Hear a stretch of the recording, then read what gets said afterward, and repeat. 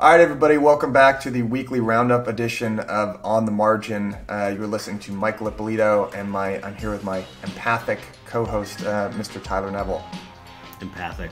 You know why you got empathic? Because you've got these great Psychological Tuesday newsletters, and you really hit the nail on the head, my friend.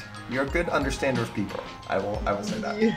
I don't know if it's that or it's just that, like, I have a lot of friends still stuck in the legacy world of finance who complain to me, like, religiously. So it's kind of, you hear it through one ear and you're like, literally everybody's talking about it. They were talking about it for years. You go to business dinners and they're all like, dude, you know, my pay went down another 20% this year. And you're like, well, you know, until it gets painful enough, you're not going to make a change. So I think we're at that point now. Anyway, that's fine. I'm pretty sure the way change gets made is when you bundle up a bunch of analysts and then you put it together in a PowerPoint presentation and then you send it out over Twitter. If I learned one thing from Goldman, you know what the irony of that is? That like everyone else responded to that except for Goldman. Really? Yeah. Like Apollo was like, hey, we're going to pay you more money. And these other firms were like, hey, take a week off. And Goldman was like, here, take a gift basket. So that's pretty funny, I think. Nice. I think that was a missed opportunity, though, that whole thing, because, you know, some firm could have just been like, hey, we really appreciate all the hard work everyone's doing during the pandemic. Take a week off. And it would have been amazing PR. You would have stood out. But whatever. All right, let's give the people the rundown of what we're talking about this week. So we are going to be talking about, okay, there's a dip in yields on the 10-year. So looked like we're up to 1.75 for a period of time. Now we're down to 1.5. You're going to be answering the question, has some form of soft yield curve control started already? So that's topic number one. Got to talk about the direct listing of Coinbase, one of the largest, public listings. It's not an IPO, but it's a direct listing of all time. We're going to be talking about Uniswap V3 and just how amazing of a business model that is overall. And then finally, we're going to be talking about more hedgies getting in the mix of Bitcoin. Brevan Howard and Dan Loeb finally kind of tossing their hat in the ring in a more direct way than they have before. So lots of good stuff. Yeah, lots of good stuff to cover this week. All right, I'm gonna tee you up here because you've been talking about this for a little while. But basically, we're seeing a dip in yields on the 10-year. So we're at 1.75. Falling about 25 basis points to about 1.5, as of the time of this recording. I think there are two pretty interesting things going on there with that. Richard Clarida has come out and said, which you pointed out, and I haven't heard much chatter about this, that they're going to match purchases with issuance, which in Fed speak kind of, alludes to yield curve control. Tell us what's going on here. Yeah, that was a real odd comment. And no one really made mention of it. But here's the math, right? There was $373 billion of issuance over the past 3 weeks in April. And if the Fed can only buy $80 billion of that, then the gap of that needs to be made up by, foreign investors. Now, there is an increase in buying from Japanese investors now for a variety of reasons. I think the life insurance companies over there are doing their yearly allocation of fixed income again and probably bought an increased amount. I think it was like 20 billion, but that still leaves a lot of wood to chop, right? 373 billion versus 100 billion if you add in 20 from the life insurers. So there's just too much supply, and it makes me think that the Fed is really buying more than the Treasury is issuing. And we saw a pump of over their 80 billion allocation the past month or so. So I think they're buying more than they say they are, and they think it'll smooth out eventually. But that's why I think it's like a soft yield control. We're seeing it in Australia. We're seeing it in Europe. It's kind of like out there now. So and not only that, but we also saw in that big run up in Treasury yields, hedge funds came in, shorted the crap out of the bond market. This is known as the bond vigilantes, right? They short it, expect yields to rise, and I think that created on Thursday the big fall in yields. Is some of those hedge funds got stopped out of their shorts, and basically that's why we saw that pretty big move down to 1.5 on the 10-year. So I think that's sort of what's going on, and we'll check the numbers of Fed purchases, but I guess I'm moving slower and slower over into the markets. The Fed put is super strong. I think we're still going to see a rotation into value from tech, but tech might still go up, right? I think that's the hard thing is everyone thinks, oh, it's a rotation, but value will be a relative outperformer from tech. We're going to see, inflationary impulses, but the Fed's going to be there to stop it. They just can't afford not to. Yeah. And yield curve control has been, a word that gets bandied around quite a bit. Can you talk a little bit about what is the status of the environment right now? Why is there so much attention being paid to yield curve control? Why do a lot of people think that it's coming down the pike? I think the deficits are so big, and the world is short aggregate demand, right? They need to make up the gap from all the demand that dropped during the pandemic, and the Fed's coming in and playing that role along with central banks around the world. And the deficit is at a generational low, meaning they need to make up the gap of spending by issuing debt, and that's basically what's going on. Their finances are piss poor. It's kind of like overspending your salary, right? You're putting your lifestyle on your credit card and hoping that your earnings growth on your salary goes up to pay for that interest expense. Except they have the ability to control interest expense with monetary policy. So that's sort of what's going on around the world. And I think it's just creating this giant arb. If you can't raise rates, you need to finance everything at low rates as governments. You have control of that. It's just a yields arbitrage because money is slowly flowing into crypto, which creates a steep futures curve, and it creates higher interest rates and ability to borrow and pay out 8% yields. So you just see what I've said in my newsletters is your Bank of America account or JP Morgan account, you're getting 2.25% interest, but over in BlockFi, you're getting 8.6 or even higher if you go out to some of these other stable coin interest deposits. So it's kind of crazy. It's crazy land. And really the backdrop is the consumer isn't that leveraged, and they're now getting the fiscal benefit from the government who's putting things on their balance sheet. Government can't raise interest rates, so that money is slowly seeping into digital assets. It's just that arb play. Yeah.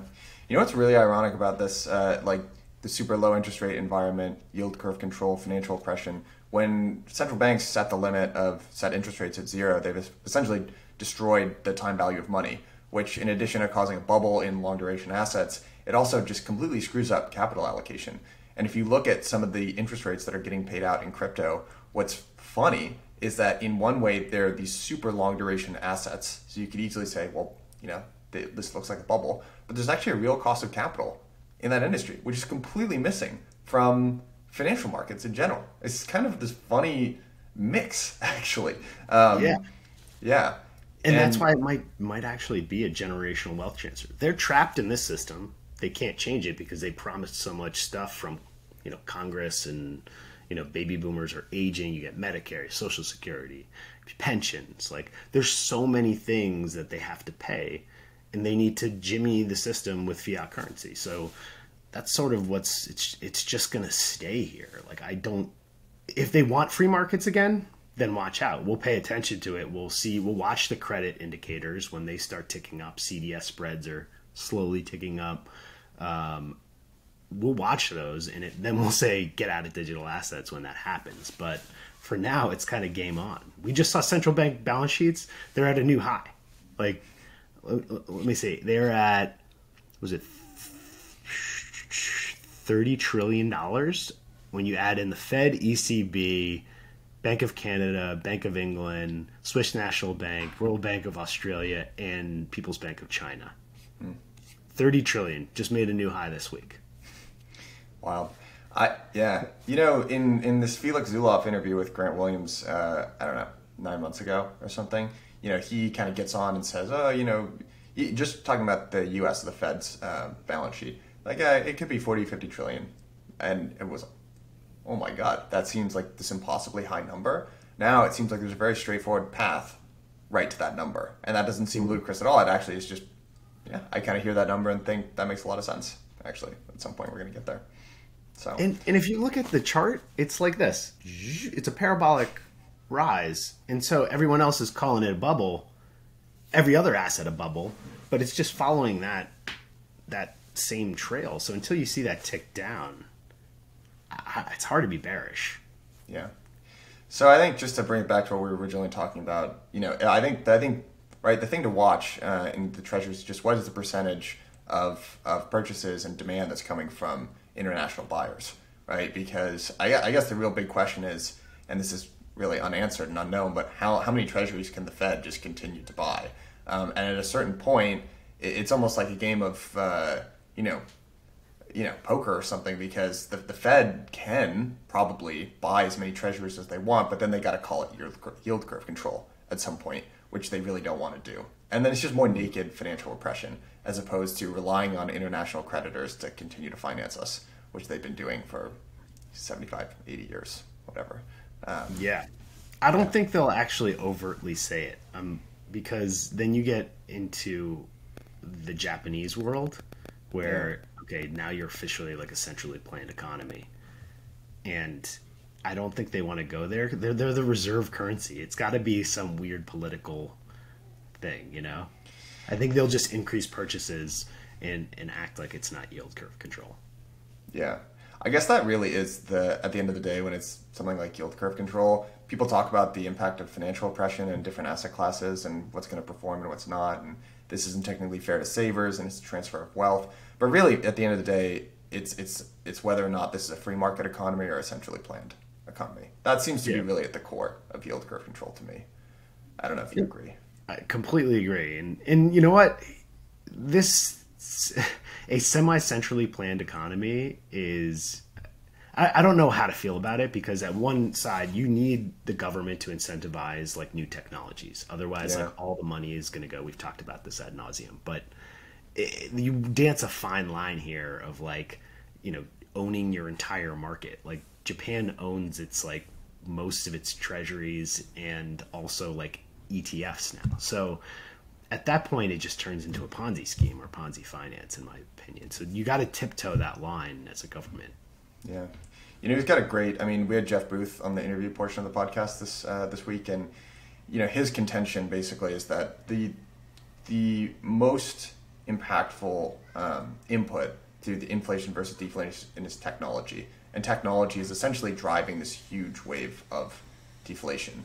And that's contrasted with our economy is built on actually a requirement for at least some amount of inflation, right? Central banks actually target 2% inflation because the link of, one person's spending is one person's income. So you actually want there to be some modest amount of inflation. The problem is that's at odds with what's happening in the world of technology that's causing deflation, and the government basically intervening is the attempt to reconcile these two incompatible dynamics. And the more that the government interferes, the more inequality gets created. Because that's, I don't know if you agree with that or not. Are you going to talk about demographics? Because we no, it's more of like a philosophical question, but like, what really happens? Is technology deflationary, or are you just reallocating the pie? Like when you create Uber, you're just taking this guy's job over here and you're creating, is that deflationary, or is that, you're just stealing it from another part of the economy? Yeah.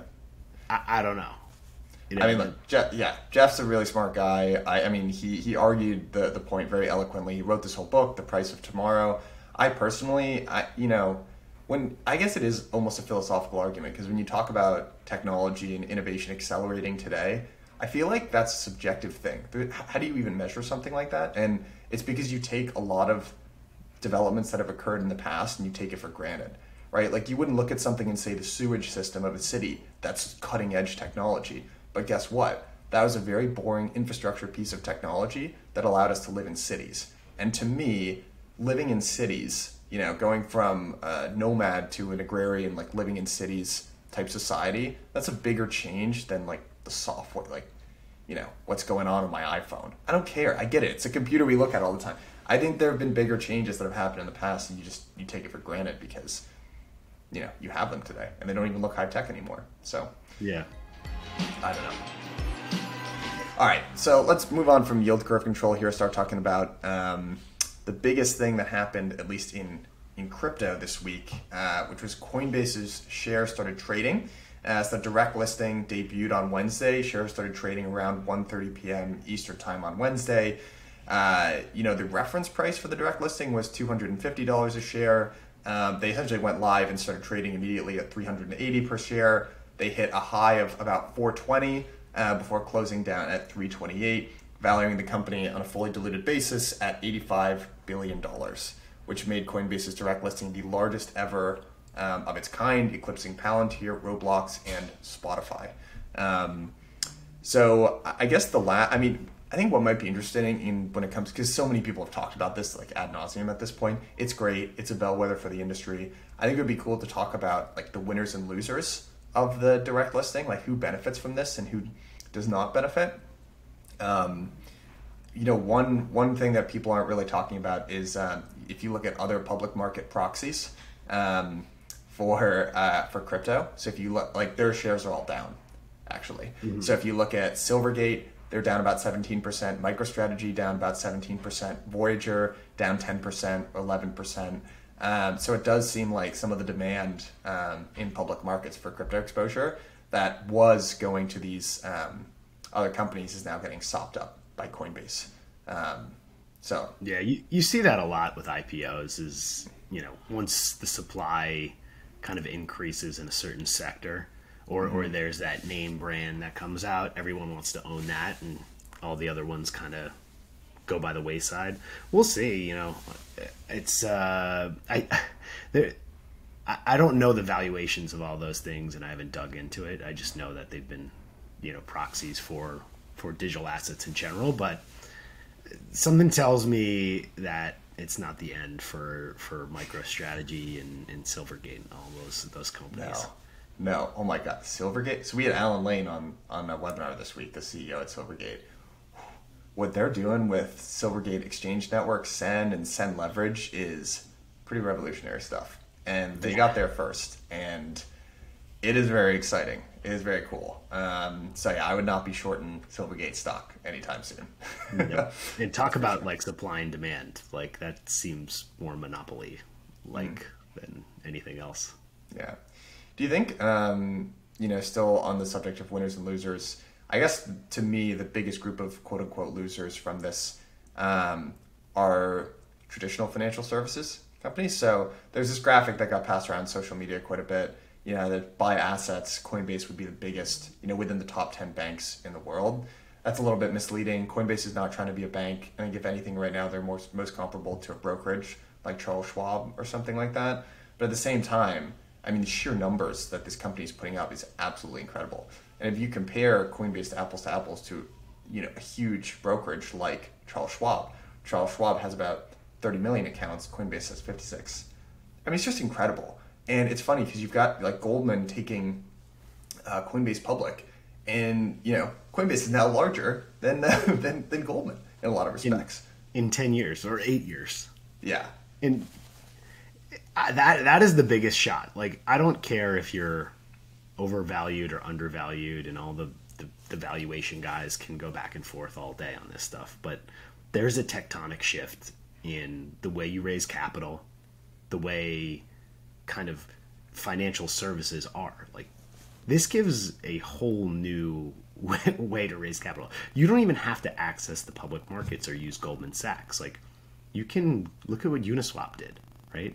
We're going to talk about that eventually, but there's a whole nother system you can use to finance yourself. And the bigger it grows, you have these behemoths now. And that's the big thing of what Coinbase just did, is it really disrupted everything and made everyone go, holy crap.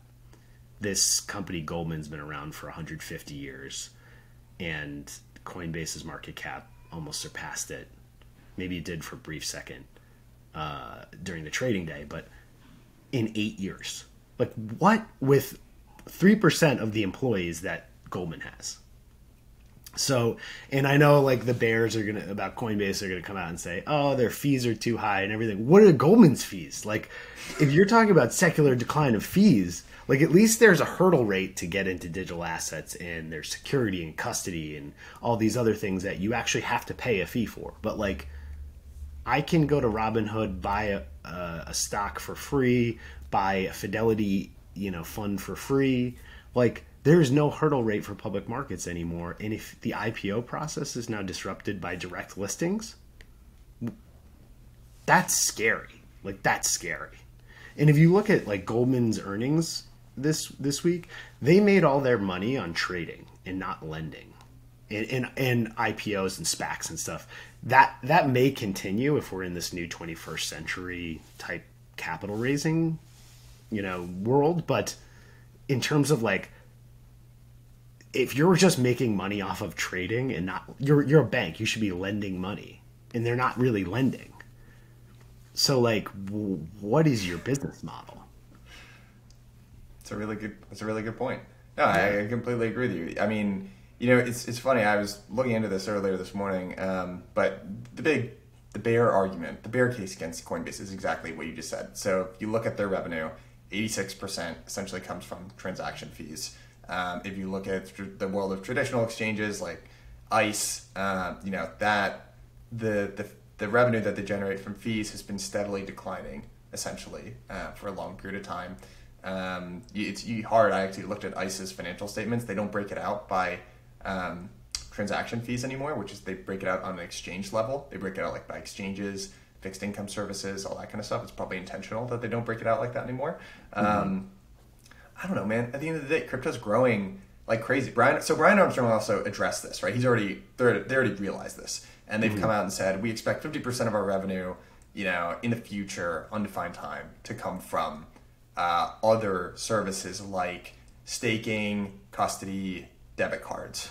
I'm not gonna lie, I don't get debit cards, but stuff like staking makes a lot of sense to me. Custody makes a lot of sense to me because it's the price for security, and that's still high in this space. Yeah, agreed. I think the credit card thing, we got to get Zach Prince or somebody to talk about this, because it's the BlockFi's big thing too, is the incentive that you can give and lending with. Well, they said debit cards. He actually said debit cards. Gotcha. And this is different because I get consumer credit based on your crypto or getting rewards back in Bitcoin or something like that. That makes sense to me. But debit cards, like, why do I want to spend my Bitcoin? I'm not like buying Bitcoins that I can buy coffee with it. That doesn't make any sense to me. It's an investment. It's becoming a depository institution, and they can pay like 6% rates, or pass that through, so it's a better bank. Yeah, I don't know. It's a good point. Yeah, we'll see. Anyway, look, it was a big step for the industry overall, and the big winners of this obviously were some of the founders. There was, Brian Armstrong went on. He did this live stream with Fred Ursum and Mark Andreessen, which was, at least it was a little awkward, I thought, but overall there was some good information on that. Two very bald guys in the form of Mark Andreessen and Brian Armstrong. That might be me next year. This is what happens when you age. Just slowly. I know, man. Find some wood and knock on it. My God. But they look good, though. They did look good. They look great. Hey, and yeah, they're clearly doing fine with their lives. Yeah. But there was some pretty funny. So Coinbase was a Y Combinator company, now the most successful Y Combinator company, or right there with Airbnb. And right before, I guess, he made the application, Brian Armstrong posted on Reddit, he basically proposed the idea of Coinbase. He said, I'm looking for a co-founder. And to be totally fair, the idea that he proposed on that Reddit forum was pretty different than what Coinbase turned out to be. But some of the responses that people wrote to this guy, I mean, just in retrospect, just shredded this guy. And it's like, okay, all right. Yeah. I kind of love that. Like, there's nothing better than, someone who pursues their dreams. It's so American and in the face of all the obstacles. You gotta love that.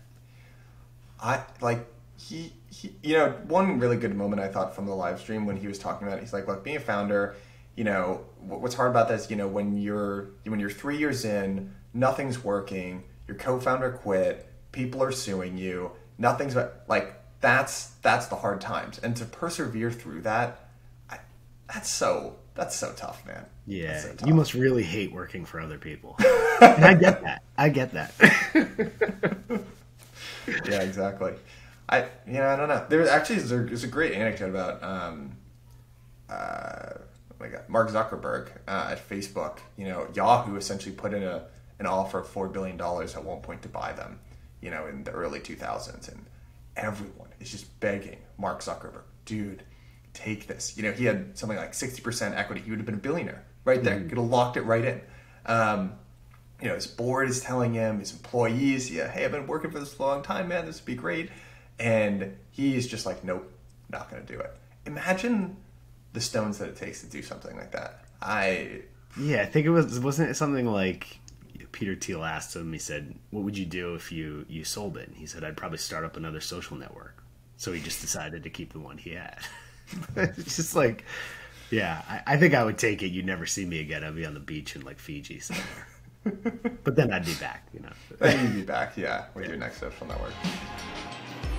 All right, let's talk a little bit about Uniswap, because I think that's a great continuation, actually, of this Coinbase story. So they announced that they were going to be rolling out their V3 pretty soon, which is probably intentional, right around the same time that Coinbase had their direct listing. V3, it's set to air or go live on May 5th.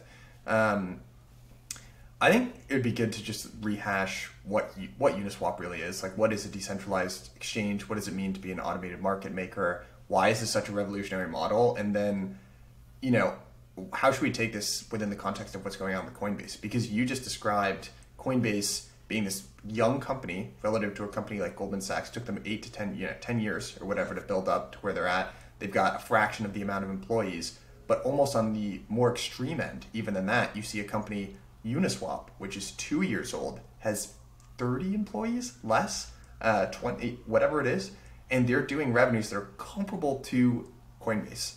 So let's just describe a little bit about what decentralized exchanges are, what AMMs are. So basically what AMMs are and why people are so excited about decentralized exchanges is that they are a replacement or a challenge to the central order book model for exchanges. So in a central order book model, basically people, buyers and sellers will essentially, place bids or asks, right? They want to buy or sell things. And there's essentially this long list of different orders with the amounts that they're doing, and the exchanges match up the buyers and the sellers, right? And the depth, the order book depth that people talk about, which is synonymous with liquidity, it basically just refers to how many orders there are, right? How long that list is and how large the amounts are. And the longer that list is, the more the amounts are, the more liquidity there is, there's more order book depth, you'll get better execution because there are more buyers and sellers, so it's easier to match. And what these exchanges do is they'll match one for one, right? So the challenge is, and when people talk about liquidity drying up, in volatile market conditions, that's because there usually aren't buyers, right? So it's hard. If you want to sell something, there aren't as many buyers buying. Uniswap is a challenge to that entire model, right? So they essentially, they've got two contracts that are working. They basically take these pools of liquidity and then they incentivize people to provide liquidity to those pools. So what they basically have is this, the actual way that price is determined of the assets in the pools is this equation, which I'm not going to try to explain, frankly, because you don't want to hear it from me. There are better resources on the internet. But basically, you've got these pools of different assets, and when you as someone who's trying to trade within those pools, you are trading against a contract and a pool of assets that already exists. So it's not like one-to-one. It's really interesting because it eliminates the idea of counterparty risk, and it also completely changes the revenue model, the business model of these exchanges, right? So no longer do you have one centralized, central order book based, matcher of buyers and sellers, but you essentially have a smart contract that you're trading against. And it's just a fascinating dynamic that's happening here because one, you're eliminating counterparty risk, you're adding smart contract risk, so it's TBD there, but you really do eliminate a lot of the fees, right? That a lot of these exchanges have, right? Like listing fees. There's no listing fee to start trading on Uniswap. You can just create a pool. to relate this, so this I've seen this before in legacy markets, public equities, and this is my little 2 cents on it. But so you when you had to trade a stock 30 years ago, you went down to the floor of the New York Stock Exchange, you called your broker, and he was like, "Hey, yeah, what do you want to buy? What do you want to sell?" And it was that call that there was a premium in pricing, right? It's kind of like Coinbase is now, right? That's sort of the relationship. Now, as technology and this thing called Reg NMS happened, it created the national market system where you had to post your best bid and best offer on the exchange. And you went from a centralized exchange, New York Stock Exchange, to now it wasn't calling up New York Stock Exchange and then selling it on the West Coast on Arca. So you could buy at $10 and sell at 11 on Arca. And that's sort of how fragmented the markets are in crypto right now. But that all combined so that the best bid and best offer from Arca basically met in this electronic system.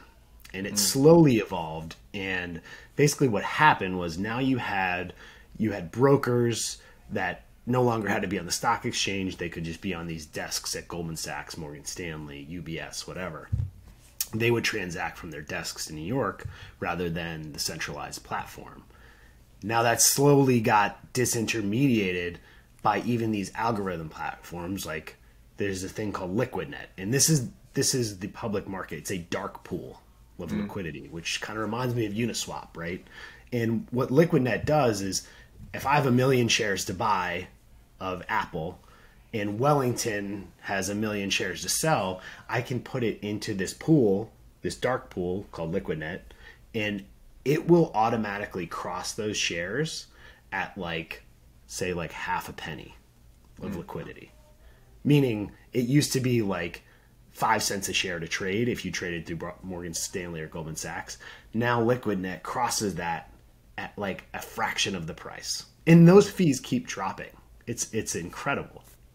So I think that's sort of what's happening with Uniswap is it's a dark pool of digital assets where you can basically trade for really cheap prices relatively to a Coinbase. I think that's the next evolution of this stuff. It's just markets are eating the world, man. Like as technology grows, pricing power drops. Yeah. And look, you can see it in the numbers, right? So if you look at something like Wells Fargo, right? You wrote this comparison. I think you were comparing Wells Fargo to blockchain.com. But Wells Fargo has something like 500 billion in assets. They've got 43,000 employees. I'm not sure what they do in terms of revenue. I don't know if you know that off the top of your head, but it's somewhere in the billion. Yeah. Yeah, I don't know.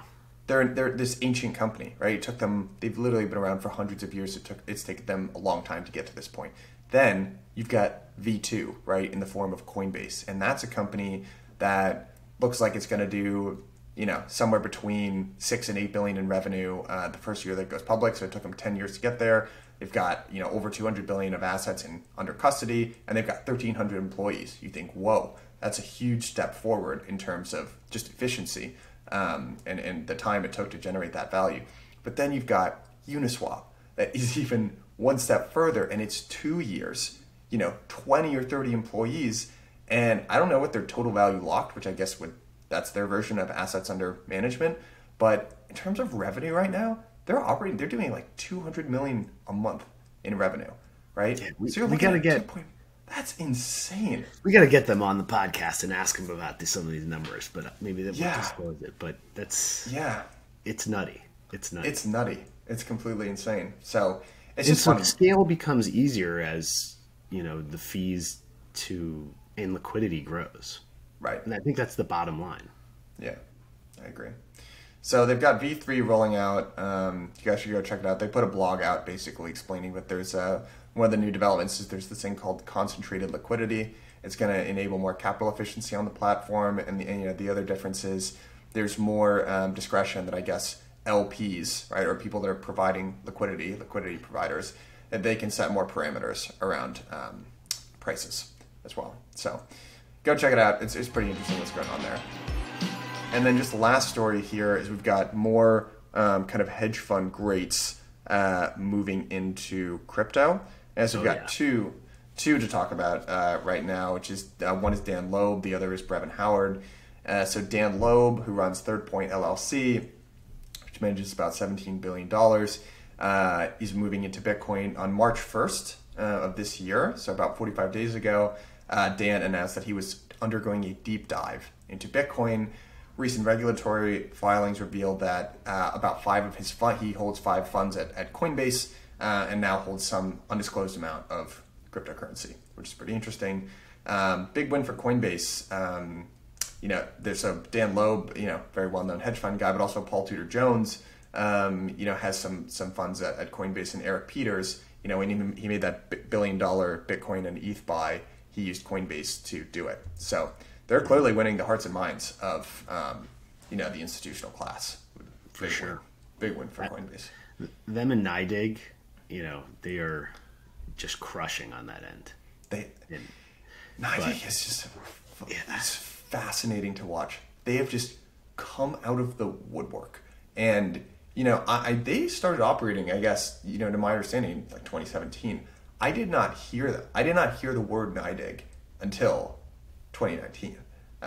Yeah, I wanted to ask you about that. Like, can you talk about the evolution of this? Like, you guys basically started 2017, right? Yeah.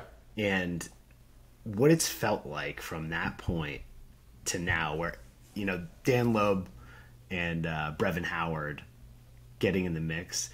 And that's just like, okay, another one. But, like, what is that like from 2017? Yeah, I will say, it's been interesting to watch the development of companies. And one thing that I really believe, I think it's appropriate to look at the internet as an analogy here. And a lot of the Gen 1, and nothing against the Gen 1 crypto companies, but, if you look at Gen 1 of the internet, a lot of the quote unquote Facebooks, right, that didn't happen until years and years and years down the line. And I will just say anecdotally within my time at crypto and within crypto, a lot of the companies that I was just watching get started in 2017, 2018.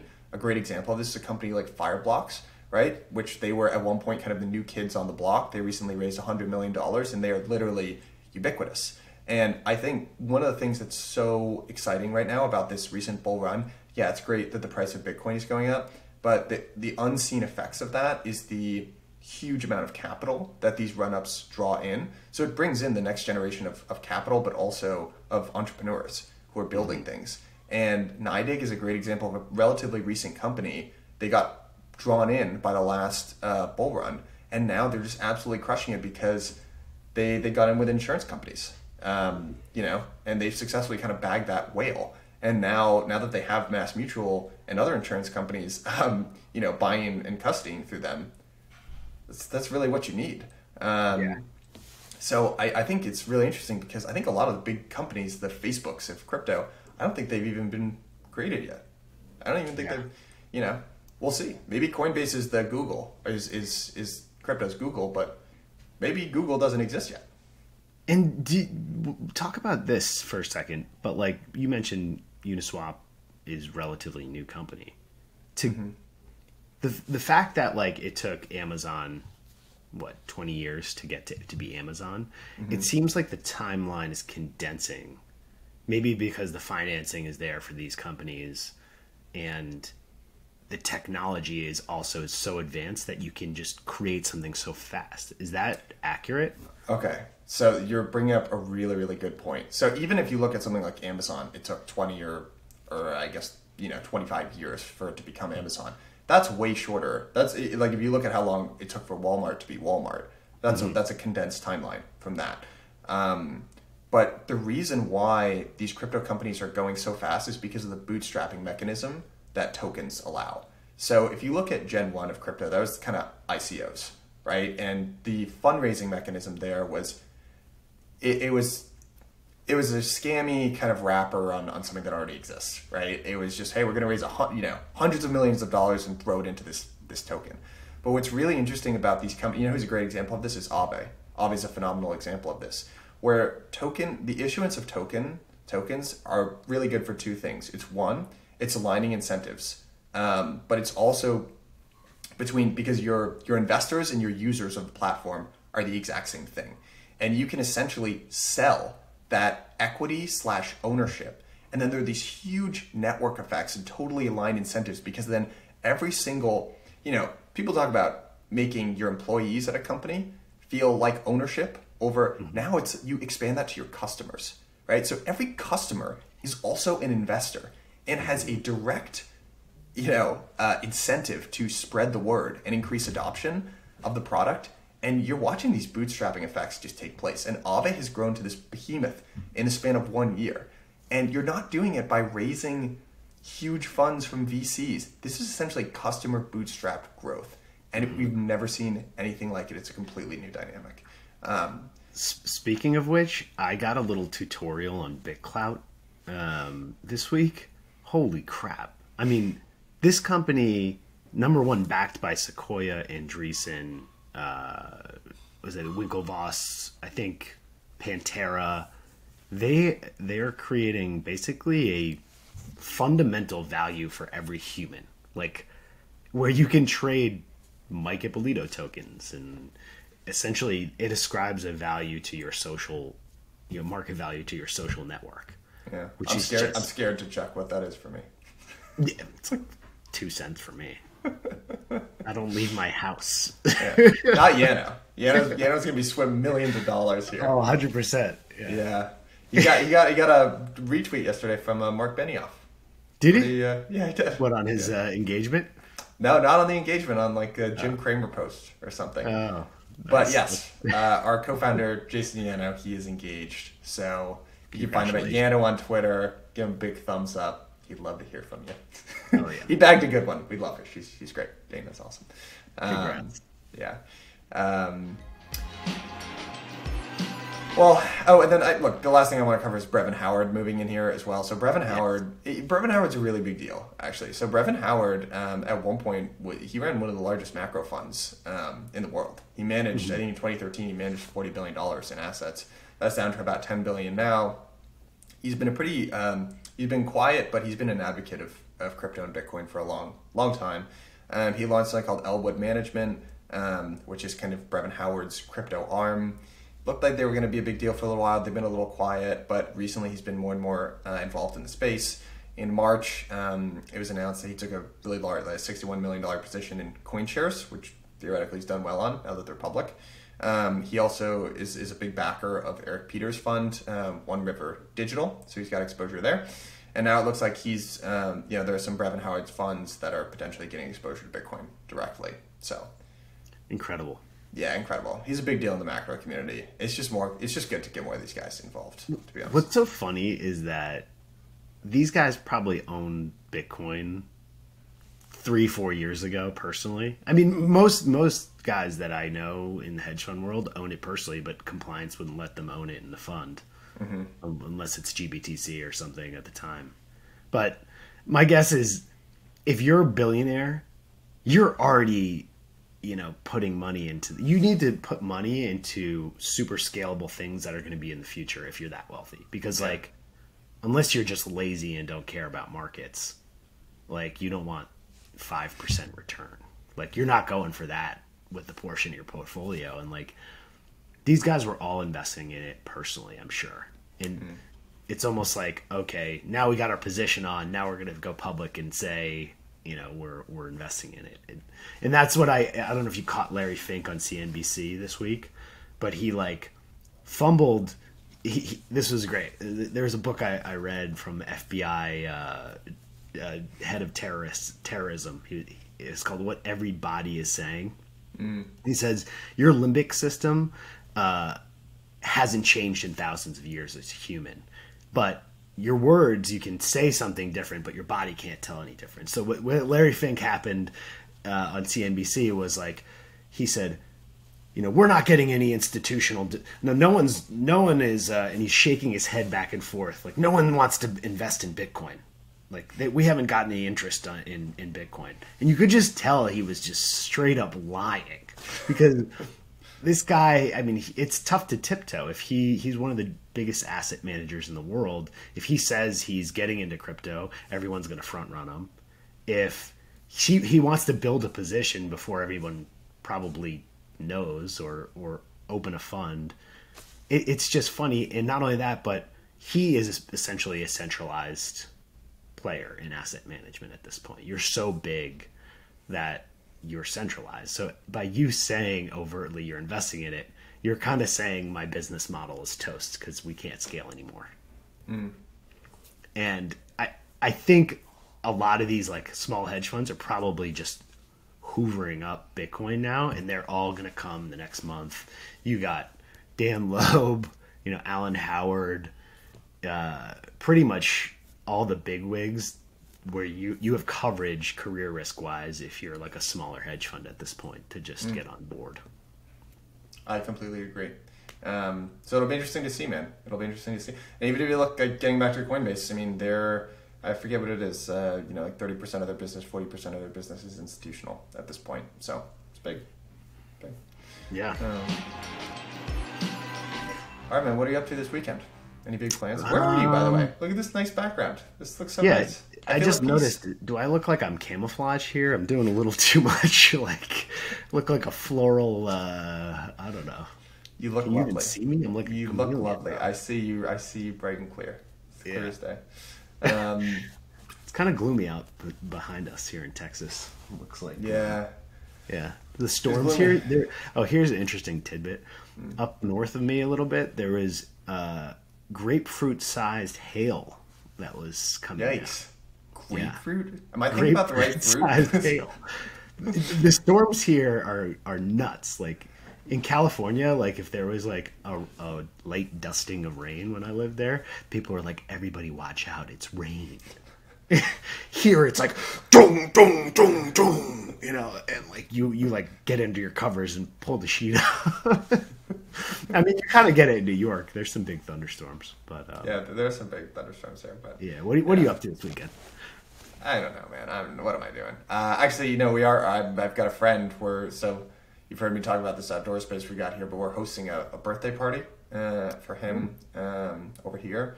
So we're gonna do some grilling. It depends. It depends how many drinks are had. We might try to grill, or we might just end up ordering from somewhere.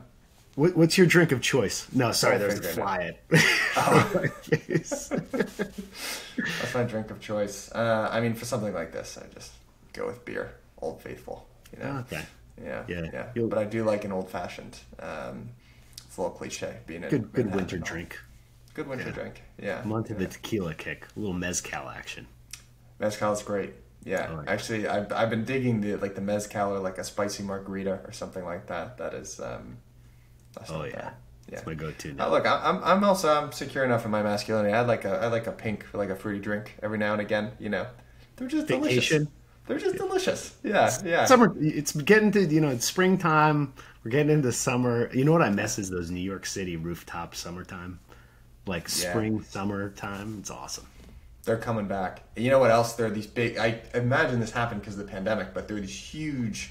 Like outdoor turf areas that have these kind of nice umbrellas and TVs and stuff all outside.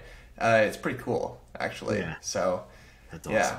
I'm excited. I'll go spend $25 a drink there at some point this weekend. But, is New York City dying? What's the pulse there right now? It is not dying at all. That was, what the worst takes in retrospect of this COVID stuff? When people are like, there's no normal to go back to. You remember that? People are like, there is no normal. Yeah. Yes, there's a normal. It's coming right back 1 year later. And, all these talks about New York dying, it is exploding here. The last couple weekends, so I'm in Williamsburg, and, it's as busy as I can ever remember seeing it. And it's not even that warm yet. So I think when it actually gets warm, it's going to be crazy here.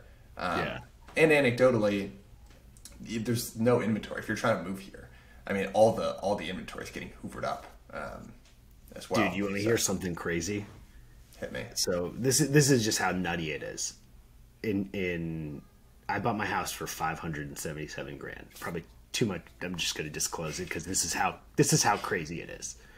This was a year and a half ago, and it was like 2018 when the Fed flip flopped, and I was like, you know what? I'm getting punished for saving money. Like the Fed's just gonna keep printing, and I was holding out because I thought they were gonna like raise rates and like everything was gonna reset, and I was kind of bearish and let free markets happen, and then they flip flopped, and I was like, screw it, let's just buy a house. Let's get the hell out of California. And because the cost of living was insane, taxes were going up, everything, you know the deal. So we moved here right before the big exodus came, bought this house, nice suburban area, pretty middle class area, 577 grand. House around the corner, same size, same thing, just listed for 1.25. This is in under 2 years. It's almost like doubled. And I'm like, that's why if they don't let rates rise, this is like straight up Ponzi finance. And it happens. I think QE's main driver is real estate. Like that's where it really goes because you get the leverage and the credit. But to me, I'm just like, this is mind blowing, and it's I don't know how it ends. I agree. Hey, my parents are moving to Montana actually, and I will not maybe reveal as much information, but I will say they sold their house. It didn't even hit the market. It didn't even. They weren't even done interviewing different brokers to talk to, and the second one they talked to, it's like, hey, I've got someone who might be interested. They came in, offered above asking, and they were like, boom. It's crazy. I mean, what is fiat money anymore? What's debt? We're asking ourselves these questions. Yeah, governments should be worried if people are asking themselves those questions. You don't want people asking those questions, I think. Last thing I want to end on, which was early this morning, Turkey basically outlawed Bitcoin. Yeah. And Turkey, as we know, is just like a horrible run financial, like they were serially sure of US dollar debt. Their currency's been really beaten up, and they banned Bitcoin. So will banning Bitcoin essentially give it a tacit approval, because it's basically a sign that you ran your government into the ground, right? And you're going to join Erdogan, who's a known like dictator, I guess, in global world policy. Like if you ban Bitcoin next, it's like you and Erdogan, so you're now joining like a guy who ran his country into the ground. Yeah, that's interesting. To me, I'm like, it's almost like a game theory thing where the worst is going to ban it first, and then it just follows down the line. So maybe it's not as bad for the U.S. Maybe the U.S. and Bitcoin end up as, hand in hand.